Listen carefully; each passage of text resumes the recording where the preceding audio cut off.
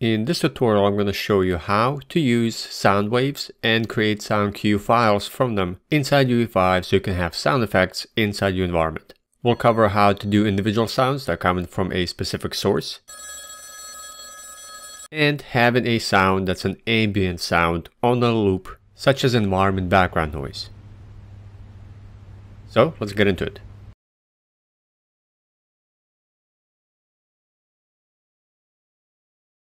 In the previous tutorial, we covered how to get, edit, export, and then import custom wave files from Audacity into UE5. And at the end of that tutorial, we already created two different files. One is an individual sound of a telephone ring and a background ambient sound of a room tone. So we already imported these, so if you want to see the tutorial of that entire process, make sure you watch the previous tutorial on doing this using Audacity and then exporting it and then importing it into UE5. So I already imported these two sounds into UE5. Both of these are wave files. And let me go ahead and play them so you know what they are. So we're going to use two different sounds to set this up inside UE5. One is an individual sound of a telephone ring. And the other one is background noise ambient for a room tone.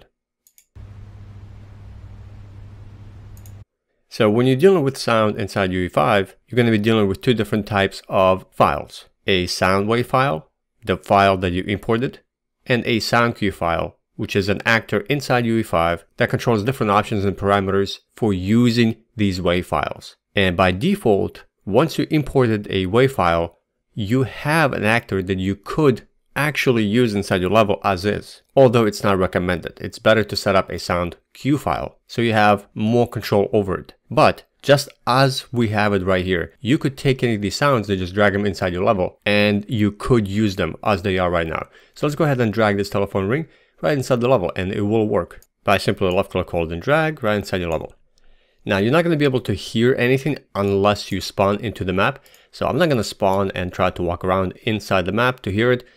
You can enable ability to hear sounds right inside the editor from the viewport by coming up into the settings and then enabling volume right here. And you also have, and then you're gonna start hear it ring. And you also have a volume control to how much of that sound you will hear from the editor. So I'm gonna go ahead and enable it. It will start playing the telephone ring sound. Let me go ahead and delete it from the level for a moment so it doesn't play. So as soon as you insert a sound wave file into your level, it will begin to get activated. You will begin to hear it, and that sound will begin to play. Now, there are a couple of downsides to doing this because a sound wave file is an individual file, and you have very limited options and control over it. But you do have some options. So first is when the sound is inserted into the map. Let me disable the sound for a second. You will hear the sound everywhere. It will play from the source right here in the entire map. It doesn't matter where I am inside the map, you will hear the sound. So I can be far away, it will still play. And it will also play only once, running through, let me turn this off. It will run through its cycle of about a minute. That's what we edited down to. It's a 1 minute wave file. And once it's done, it will no longer loop. So it'll play once and be over with. And maybe this is going to be good for an individual sound that's coming from a location such as this telephone ring, but that's not going to be ideal for, let's say, a room tone that needs to be played on continuous loop forever within a specific area. Now, we do have controls, and the first set of controls for a sound wave file are going to be inside the file itself. By double-clicking on it, you can open up a sound wave editor. So let's go ahead and double-click on the telephone ring. This will give you some controls to adjust for the sound wave file. So you have looping, you can go ahead and enable loop. This will play on forever. You can adjust volume, you can adjust the pitch, and a bunch of other controls and parameters and settings for this file. Now we're not going to cover these here, but you could enable them. Like I said, again, you can just use the sound wave file as is. I just want to cover a few of these basic properties first before we create a sound cue file. So I'm not going to adjust anything here. I'm going to go ahead and exit out. The other set of controls you have is inside the details panel for the selected sound wave file. So if you select that sound wave file inside the level and take a look at the details panel, you have controls here, a little bit more controls. You don't have looping, but you have other controls to adjust how the sound will play. So a few of them are, you can adjust, of course, the volume, the pitch multiplier. This will only apply to this specific sound and sort it into the level. Then a little further down, you have ability to control spatialization. This is a 3D sound effect that's coming from the sound. So it'll essentially act like it's going to come from the source, right from the actor itself. So this is perfect for sound effects that have a specific location, such as this telephone ring. It has to come from a from a phone. So let me go ahead and just move it a little closer to the phone. I have a prop here that that's used inside the Retro Office course that you get access to all these static meshes to use to create the environment with inside a brand new course that I released, the UE5 Retro Office project. So if you're interested, you can get that course now and all these different static meshes and props to create the environment with. So I'm going to position this sound right here, and this is where it's going to come from as long as I define and control allow spatialization. So actually this control right here, it's enabled. And if I scroll down a little further inside the properties, there'll be another control for to override and control the specific properties for that spatialization. But before we get to that, I can also enable override attenuation. This property right here will play sound with a cone of influence. So let me go ahead and enable this. And as soon as I do, you can see that we have a sphere of influence where the sound will get played from. It'll have an inner cone. This is where the sound is going to get played at 100% volume. And then it has a fall off. And in order to see that fall off, let me go into top view. And it has a fall off effect, very large. But essentially, the further you are away from the center, it's going to get faded out until you leave this sphere of influence, and it's no longer going to play. So this property is going to be very important for us, not just for this sound wave file control, but when we get into the sound cue. And then you can control your inner radius, which is where the sound is going to come from, and then of course the fade out, the fall off distance. So now let me go ahead and go into that sound, and if I enable the volume, once I start to leave, it's going to start get faded out until I no longer hear. If I leave this area of influence, you won't hear it. And then we have spatialization, which is controlled right down here. So once you've enabled, let me turn this off. I'll turn that back on in a second. So once you've enabled attenuation, you can then enable and control spatialization. It will have a 3D source effect. So if you turn your head, you'll be able to hear it in the left ear and in the right ear, depending on how the player is faced to that source of sound. So let me go ahead and turn this on. So if I turn my head to the left,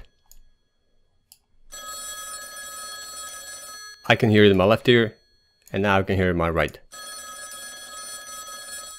If you don't want this effect, you just disable it. Enable spatialization, just disable it. And you'll be able to hear it from both ears equally, which is not very natural for sound effects. So those are the two main properties that you need to know about when you're dealing with sounds, whether it's a sound wave file or what we are now going to cover, and what you should be using is a sound cue file. So let me go ahead and turn the sound off. So we're not going to be able to hear it. So you do not generally want to, you could, like I said, you could use this, but you generally do not want to use a sound wave file inside your level, because there's a much more powerful actor inside UE5 that gives you control over that sound, as well as combining different sounds together, and allows you to control all the properties we briefly covered to greater extent. And that is a sound cue file. So let me go ahead and take this file and delete it. And we need to create a new actor and then use these sound wave files inside that actor and control all the properties within that. So we need a sound cue file. To create a sound cue file, you simply right click inside the content browser, go to audio and create a sound cue file and then name it. I'm going to keep the name as sound cue. Then I'm going to give it an underscore and give a name, which is going to be telephone. And let me get rid of the new.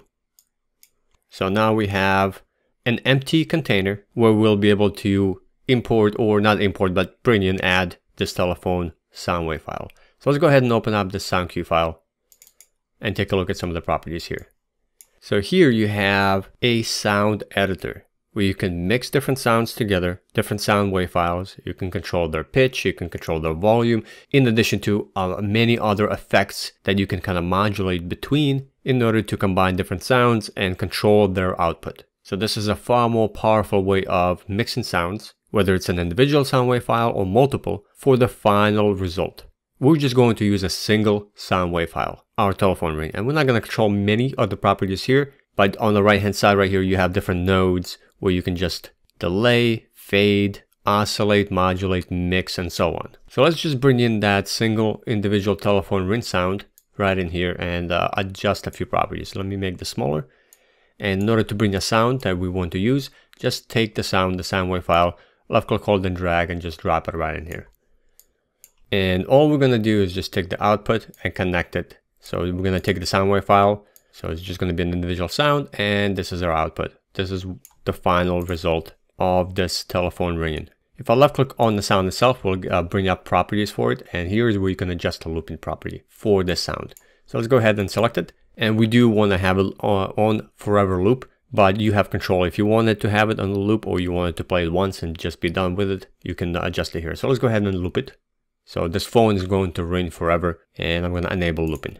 And then for the output, if you select the output, you have properties for volume. You can override attenuation here. We're actually going to control attenuation, the source of the sound and where it's coming from the details panel like we did for the sound wave file, and not from here, but you can adjust it here as well. And then we have a few other properties. We're going to leave them alone. So that's all we're going to do. If you need to listen to the sound and what it sounds like, let's say you've added a few other properties here.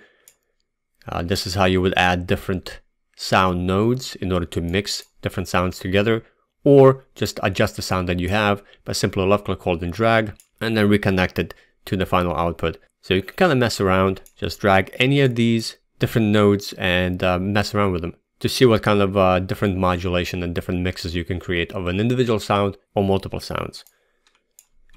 And in order to hear your final output, you can play right from here, play cue. And this will just simply play the sound and whatever nodes you've inserted in order to change the sound that you have. Let's go ahead and save this. Close it. And now we have a sound cue file that we can play. You can also play it from here. And then in order to use it, you simply insert it into the level by left clicking, hold and drag, and insert the sound cue file into your map. Now, just like for the sound wave file, right now, it'll play everywhere. So if I go ahead and enable the settings, it will play from everywhere. It doesn't matter where you are, it'll play the same exact volume. Let me go ahead and turn this off for a second. So let's go ahead and adjust it so it only plays from that specific source. So let's position it, because this is going to come right from here. And the first thing we want to do is we want to adjust attenuation. So with it selected, let's go into the panel, into the details panel, and enable override attenuation. As soon as you do, we'll have a sphere of influence where the sound is going to get played from. So this is actually by default the inner circle right here. This is 100% volume of the sound. It's actually pretty good for this sound effect for the telephone. Let's go ahead and play. So we're going to hear it, and then it's going to fade out. So we can adjust the inner radius. Let's adjust it maybe a little bit more. And then we also want to adjust the fall-off distance. The fall-off distance is pretty large. Let me turn this off for a second because it's going to continue playing on the loop. Let's go to the top view. And it's easier to see from top. And we can adjust the volume of this by just the fall-off distance by just lowering that number down. So once you leave that room, maybe from here, this is the room that you would enter. This is where you're going to begin to hear the sound. If you want it a little bit more, you can just extend that. Now, you do also have attenuation shape. This is very important because depending on the sound, especially when we get to the background noise, the room tone, you may want to have a specific shape of the sound that covers a specific area. So you have sphere, then you have a capsule. Now let me go to a side view so you can see better. So you have, here's a sphere, you have capsule, you have box, which is perfect for a room, and you have a cone. We're not going to use a cone, and in this case, for the telephone, sphere works pretty good. Now let me go back to perspective. And now, Here we'll be able to hear the sound as we walk into the hallway. So let's go ahead and play. So from here we won't be able to hear any sound, but when we enter this fall off distance, we'll hear it. And as we get closer, it'll get louder until we get to the source.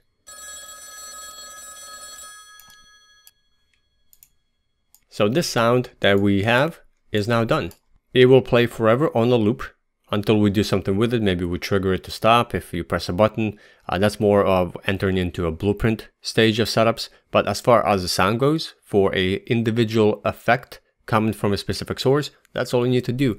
You need to create a sound cue file, use a sound wave that you've imported, adjust properties for it, add any nodes that you would want to modulate and mix between to change that specific sound, or maybe mix between different sounds. Save it and then use that inside your level. And then once it's inserted inside your level, control the properties for it by adjusting attenuation if you need to come from a specific source and then have a fade out effect. And of course, spatialization, which is enabled by default, which will give you the left and the right ear 3D effect coming from the source. For the next step is having an ambient background noise for room tone. This is going to get played everywhere. There's not going to be a specific source, and we need that sound to play an even volume, no 3D effect, and it always has to be on, no matter where you are within the environment. You can have as many of these to mix between, like if you have a room tone that's different from the other room tone, you would just repeat the same steps that I'm about to cover. But we're just going to basically have one single room tone for this entire environment. So we need to create a new sound cue file. So I'm going to right click inside empty space, go to audio, and create a new sound cue. And I'm going to name this one underscore room tone. And let me get rid of the new in the beginning. Now it's an empty file. Let's open this up and drag our room tone right inside the editor. Again, we're not going to mix this or do any of the sound nodes to it. We're just simply going to connect output right into the main output. And here's what it's going to sound like. And then let's select the sound wave file, and I want to have it to loop forever. Let's save it, and now we're done with it. Then we need to insert it into our map. So the location of this does not matter where you insert it, because we're going to define the area of effect, or more of the sphere or the box shape where it's going to play when the player is inside of it. So of course I don't want it to play everywhere in the entire world. I just want to define the location, the space where it will play. So again, by default, right now, it will play everywhere, no matter where you are inside the world. And if you have one type of environment, this may work. But let's say you have outside, inside, you want to control where that tone is getting played. So we actually want to go ahead and control it. So let's go ahead and make sure it's selected, and then go to details panel. The first thing we need to do is we want to enable override attenuation.